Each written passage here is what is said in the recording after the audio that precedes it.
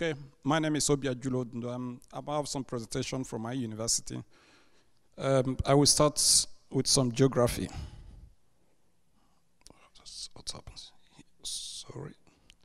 Yes, this is where I'm coming from. I'm coming from northern part of Norway, and my university, we have 5 campuses. I just want to show you how the university diversifies. And we started using OJS in 2003. I don't know many of you. I've seen a lot of new faces here. So when we started it, there was only a few people who attended Vancouver conference. And we have 15 publication channels.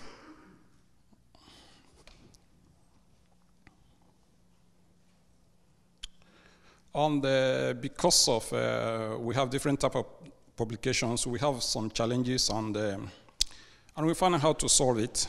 And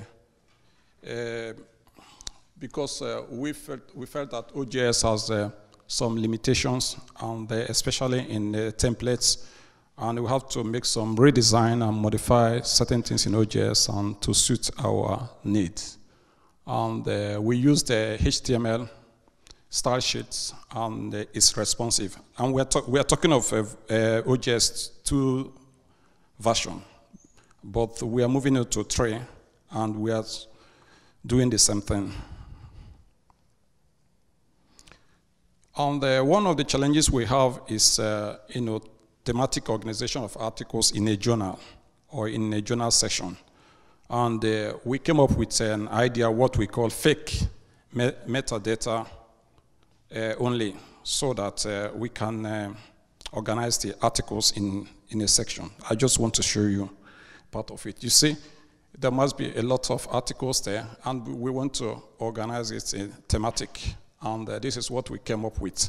And the problem is that when we do such a thing, what we call the fake data, some harvester is harvesting on our site, and we get it, which is not very, very good. So we have to find a way of doing it so that they will not harvest it. So that's what we are doing for the meantime, but we are trying to find a way to solve the problem. And we have journals that they would like to, to upload the videos, and they would like it to be streamed and to reside in our journal system. And today we have all these videos in another platform, but we wanted to reside, as I said, in our OJS. So we are planning, we have started doing the job, trying to create some special formulated links in our HTML to refer to these supplementary files. We are also planning, or we have started it, creating a plugin that will permit direct presentation of videos that are uploaded in our, uploaded as an articles. So, but we are moving to OJS 3, and we are going to do the same job. So if any of you have done it already, so just give me a tip. And we have some interactive exercise. We have some journals that we have already developed Java-based exercises that we would like to integrate in OJS.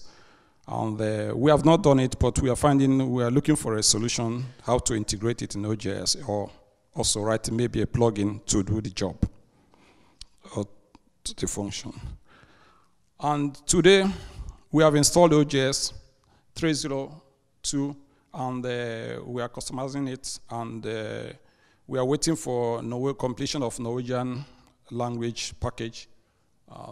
They have not finished it. There are some groups doing the job, so it has taken a long time.